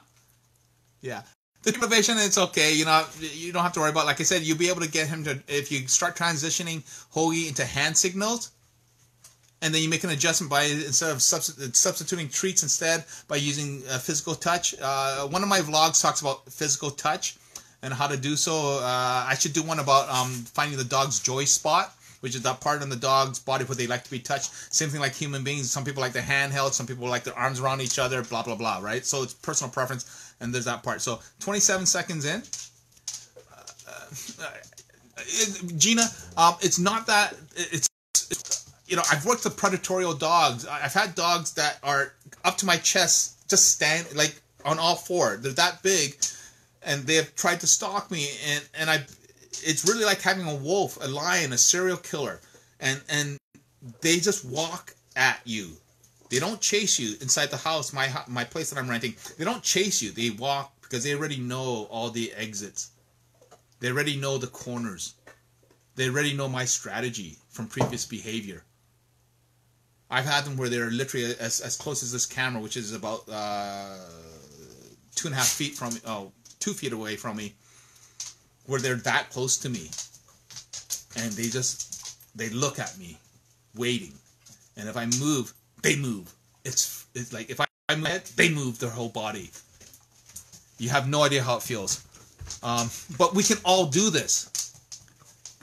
We all have it in us. It's intuitive, it's instinctual, it's developed inside of us over generations, over millennia, over evolution. And yes, I believe in God, but I also believe the process of evolution as well, in the behavior, emotional isomorphism, etc. But what ends up happening is our instinct that we developed over a gazillion years, when we were Neanderthals, troglodytes, etc., that's our intuition. That's our gut that we swallowed because we couldn't show it in front of the rest of the world. That's why everything's free. Got to share what I'm doing because it's not me, it's for the dog. Okay, so we're 27 seconds in. You know, like I said, don't show me anything shiny, Matt. Right? So 27 seconds in. So we're going to go next in this part here. Just a second. So I just got to, everyone's got, okay, good.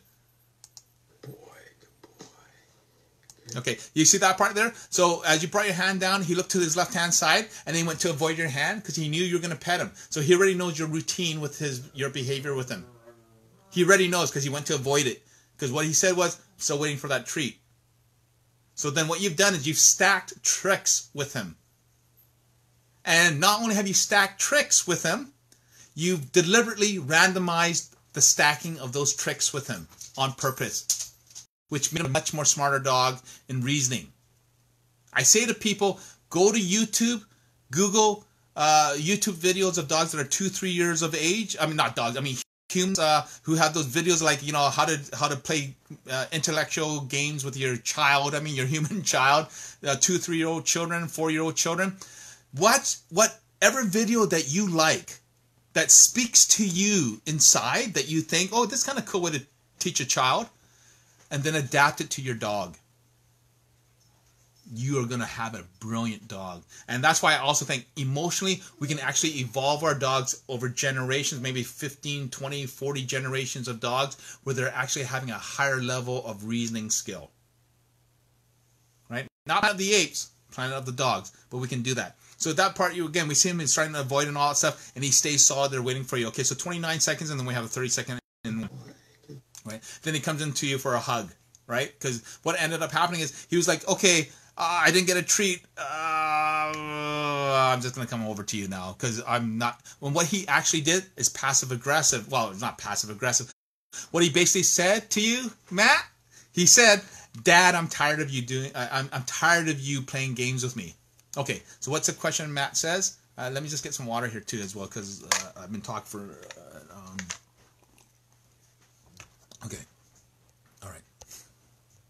The issue. He often doesn't listen. Thank you, Gina. You know, like I say, please share my work. Please follow me on YouTube. The more people that see this and they see posts like this and they're following my work, the more the trainers and behaviors, and I have some that are very private, and they, you know, if you look at the subscribers that I have, there's a lot of fake accounts that have 0 on them because these guys can't publicly associate with the heretic like me, right? I'm heretical, right? They can't associate with somebody like me that's not that because they're a guide of ethics and all this other garbage, but they're following me and they tell me, and I'm like, no, I don't care, whatever. And then sometimes they publicly criticize me because they think they're, whatever. And they apologize, and I get it to a point. It's kind of hurtful, but whatever. Okay, so Matt says, he often doesn't listen to me. He often will not come when I call his name at home or outside. When outside on leash, he doesn't even look up at me when I try to get his attention, unless he knows I have a treat. All right, I read that Jindos have a mind of their own, but every dog does. They're very independent. Not independent, they're just not used to being socialized and not used to a codependency aspect. So he's got somewhat of a low codependency because he kind of acts a little bit like a toy in his behavior because he's reasoning. He's like, yeah, this human's just dumb. That's why he doesn't listen to you. Not that he doesn't... Seriously, guys. It's not that Hoagie doesn't have... Minky. Okay, Minky. Thank you, Minky. Right? We just talked him down. Another fight about to happen. So it's not that he doesn't have any respect for you, Matt. It's that you haven't shown him respect. Right? Think about it. Think about the way you've been working with him. Think about the way you've been treating him. Think of the way that when you talk to him, you've been begging him to listen to you. The repetitiveness of your conversation with him is causing him to feel that you don't have respect for him, so he doesn't have respect for you. Right? Because you look at the mom dad of the wolf pack, the alpha male female, right? That mom dad. How do they maintain respect? Yes, it's physical, it's reactive, it's aggressive, but at the same time, even just a simple, like, a bark, the dog stops. Tell Minky when he's growling, tell him to stop. Minky, right? And then he stops. Hi, Minky, come here, please. Right? See, I'm talking to him. Like, even for earlier when I got distracted and I forgot my train of thought, I'm paying attention to Minky. My attention is 100%. Just like your cell phone, Matt, 90% on the dog. That's how you don't fall. Right? When you're on your cell phone, you're looking, you're texting, you're walking down the street, and you're in New York, so you got to pay attention to everything. But how is it that you don't fall into traffic and you don't run into a building sideways? How do you know to go from A to B straight line? So pay attention to your dog emotionally, respectfully, in the same manner. I've always said to people that we are the apex predator. 6 million dogs are being killed in North America. So what ends up happening is the behaviorists and the animal scientists and all that stuff. What do they say when a dog can't be, quote-unquote, fixed? Kill. Dog can't be fixed, kill the dog. I prove them wrong with every single dog. And you're in New York, go contact the Southampton Animal Shelter about Tonka. They know me. So what ends up happening is, as an apex predator, we look at dogs as disposable. If we don't have respect for something that we can easily kill, how many times have you heard somebody go, yeah, my dog's da-da-da, I'm going to have to put him down? Where do we get that kind of callousness and superficiality? It's because the industry has taught us that if the dog can't be fixed, the dog can't be fixed till the dog is broken. Like a cell phone, we kill the dog and that's it. The industry has taught us that because they don't understand the psychological aspects. I just proved to you here, 30 seconds, and I give you everything about your dog. I really know how to deal with it. Okay, I read that Jindos have a mind of their own. A couple broadcasts ago, somebody's talking about the Staffordshire, same thing. There's a key template of personality that everybody has. Human beings, we have a key, right? 8 different personalities. We got the dark triads and blah, blah, blah, personalities, etc. We all have certain templates of personality. I call it the dog behaving by developing a fear template as they grow and they develop things like, okay, put in this piece here, put in this piece here. So what ends up happening on Hoagie's side of things, he has a personality, and yeah, he has some stereotype things, right? Like Asians can't, we're really, I did it all the time. It's an old joke now, right? But that's an aspect of it. So they do, have a mind of their own, but we have to respect their processing speed and their ability. They process it 1/10 of a second. Articles, episodes I talk about it, so I don't want to repeat on that because I'm running like 2 hours now. Okay, so do I accept that he's just going to have his own mind, and do I continue to train him to respond to me using the usual techniques for non-Jindo dogs? Okay, so let me just bring this back down here. Oh, sorry, hang on a sec here. You keep blocking it out here. What you want to do, Matt,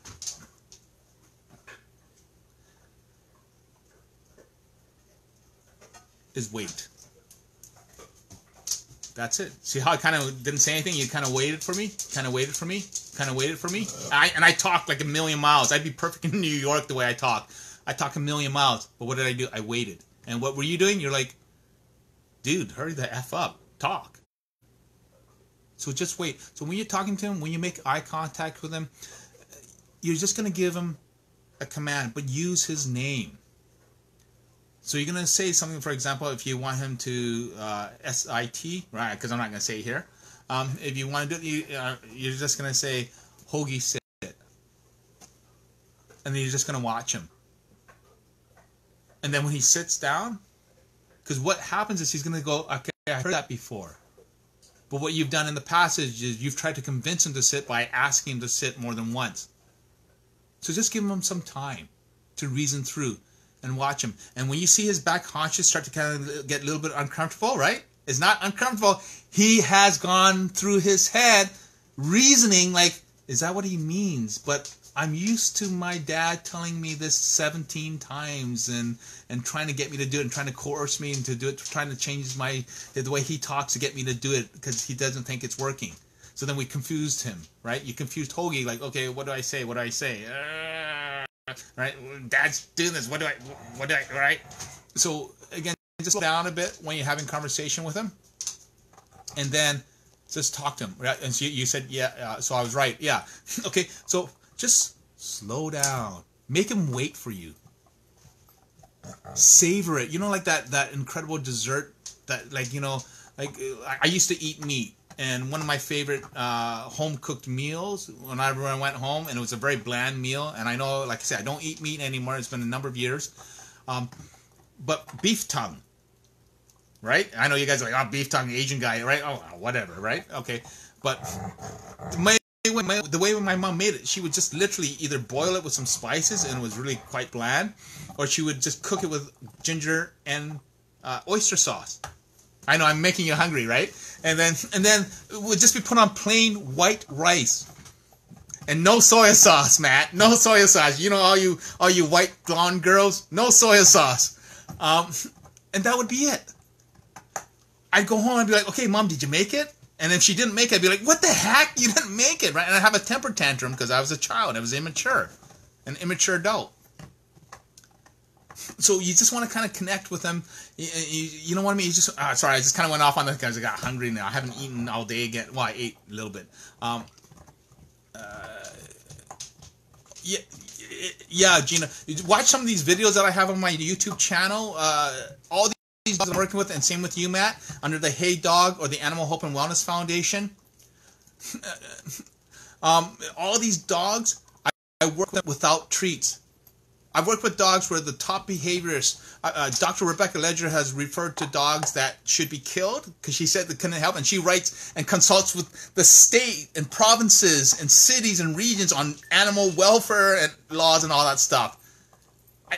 No treats, no medication, all that kind of stuff. So it's that part of it too, right?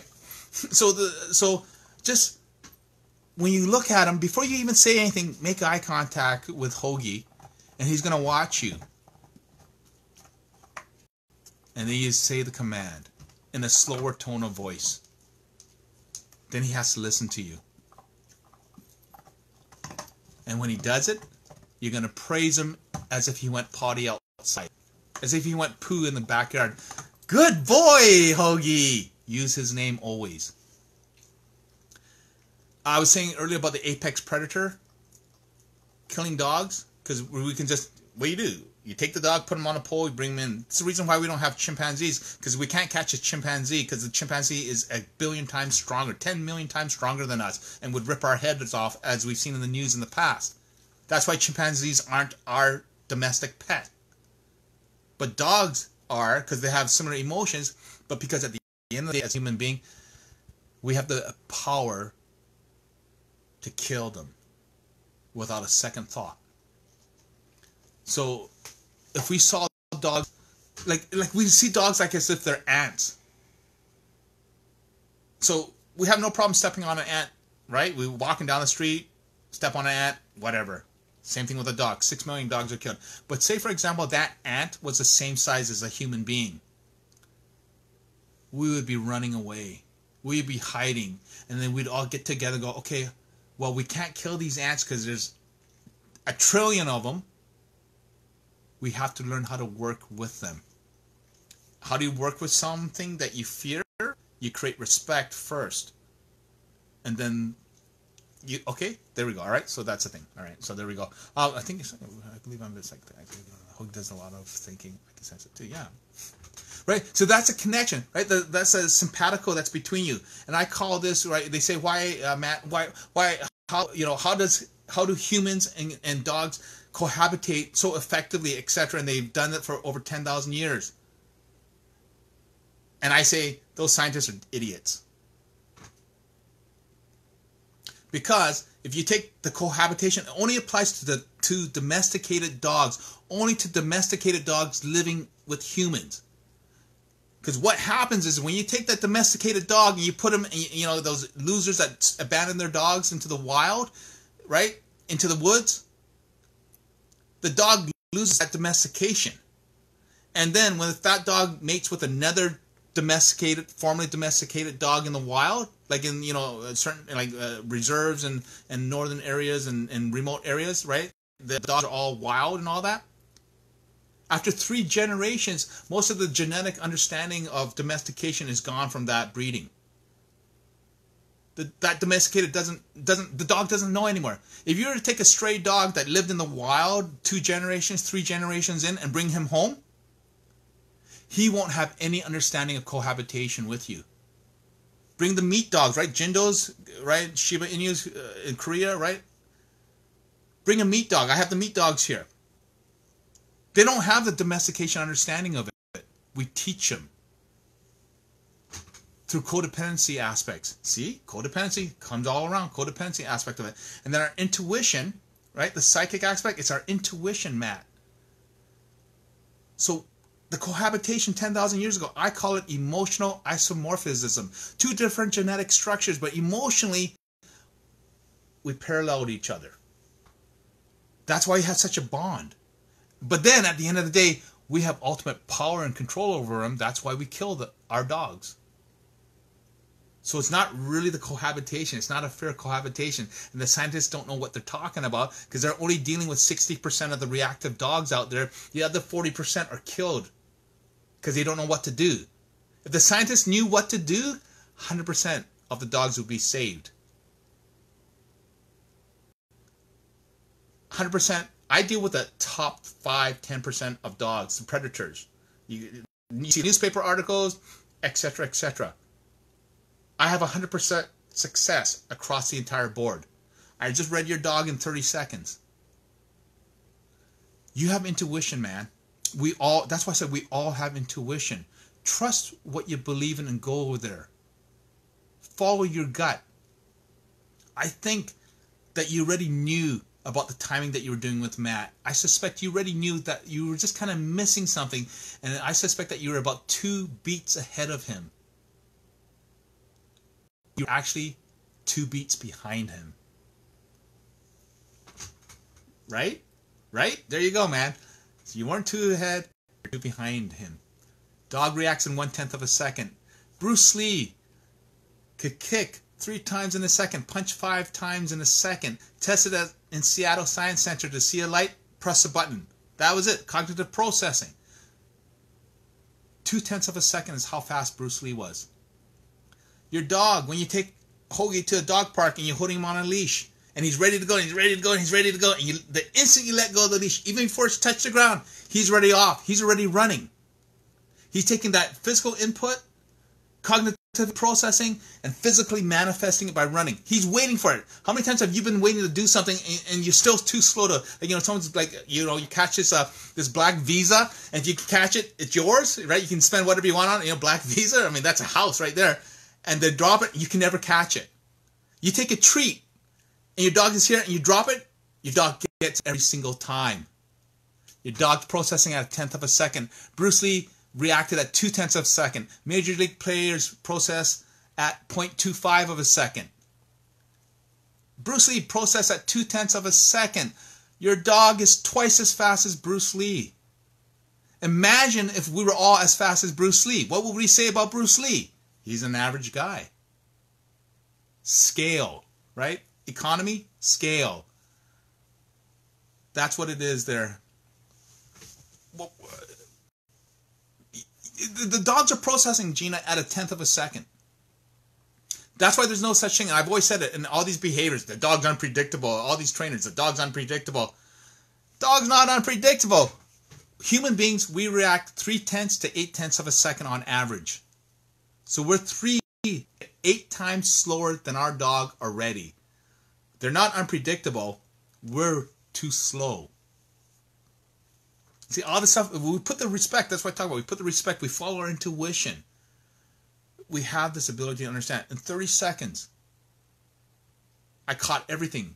Watch the video again. See how he blinks twice on his right side, and then the third time, he blinks in with a default to the left side of his eye. There's a reason for that. Even before I saw that, I told you he was reasoning. There's a behavioral aspect of it. It's a dog that, Hoagie here, that you can train with hand signals. And because, as I said, you randomize things on purpose, reasoning skills develop there as well. He had the reasoning skills to begin with. You blossomed it for him. So now you just have to round it off by creating an emotional context with him without being too urgent with your behavior with him. You weren't 2 steps ahead of him. You were 2 steps behind him at all times, and you didn't realize it. So that part. So again, when you go to give him a command, make the eye contact, wait a bit. An uncomfortable length of time for you is actually a reasonable time for Hoagie. And then you give him the command in a different tone of voice, slower, and you watch him, and you'll see him start to kind of fidget a little bit. Reasoning. Brilliance of dogs. Absolute brilliance of dogs. I think I'm almost at 2 hours now. I gotta eat. Dogs haven't eaten at all, and they're gonna be pissed off. And I was running a little bit behind today. I was just doing a whole bunch of stuff today for a group and for people and all that stuff. If you like what I'm doing, please subscribe to my YouTube channel. Please share my work. I've just shown everybody here live process. I don't know Matt. You know, the usual disclaimer and all stuff. He just tweeted me earlier today about it. And sorry, let me just see what's going on here. Oh, Matt, you're very welcome. You know, this is what we're supposed to do, right? You know, pay it forward, right? But you know, hi Rita. Yeah, I'm gonna do. You know, tomorrow I'll do one. Friday, Saturday I have a group session for reactive dogs actually. And it's so funny because everyone says, you know, my dog's really reactive, blah blah blah. I'm like, no, your dog's not. Like, because my scale is 10. The Predators are 10. The dogs that they say bite level 6, it's my V6 scale. Blah blah blah. Oh man, you know what? If you want to do some videos, we can commercialize this. Like I say, trust me, you just saw what happened in real life. Real time, whatever, right? I mean, we could have a podcast. I was talking about the other day about doing a podcast because you can imagine just random people phoning up our 1-800 number or whatever, and we're doing a podcast on this. Boom, boom, boom. We can change the world for dogs. We can prevent 6 million dogs from being killed. That's my goal, to change the world for dogs so that it recognizes functional sentient beings. But yeah, anyways, we can talk about this, Matt, in regards to Hoagie's behavior and what that eye thing doing and so forth. It's a bit more psychologically profound, and if I start talking about it, then it's going to confuse everything, and then it's going to be obfuscated, and then you'll be like, what is he talking about?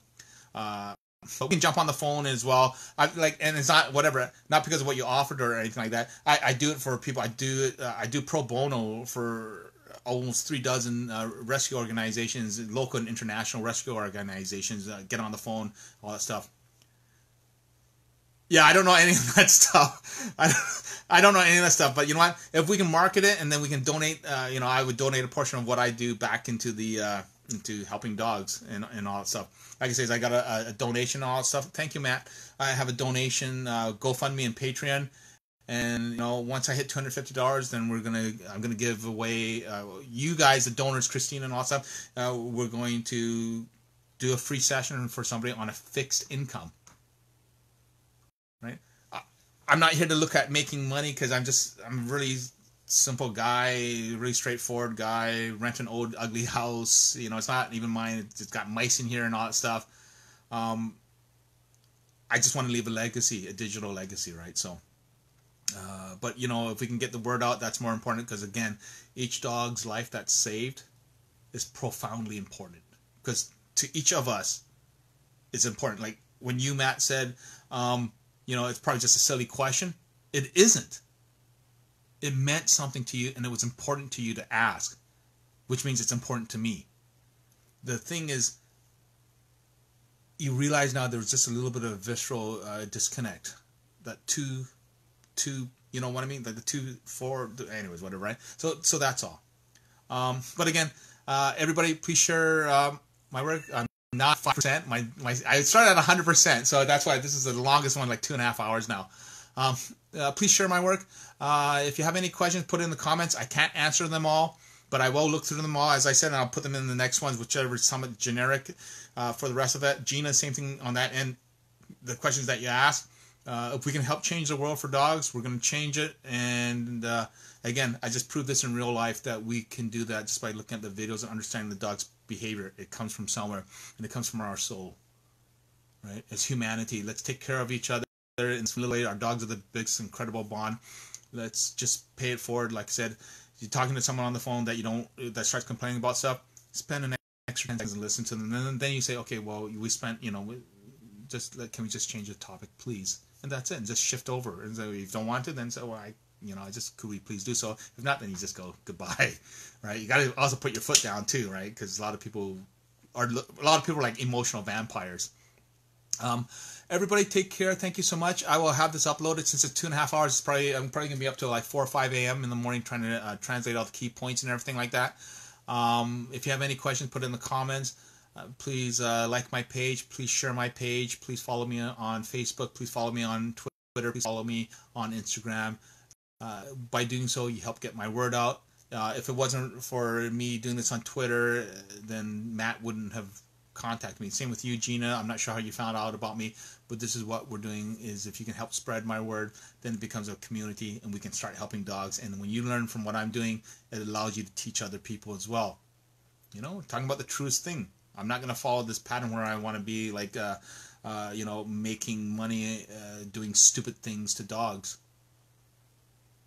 We're helping them viscerally, and we're helping to change lives. This is my honor to be able to do that. And I am really, really very fortunate to have this happening for me. And it's a gift from God, which I'm sharing. And, you know, thank you so much. Everybody take care, and see you tomorrow night.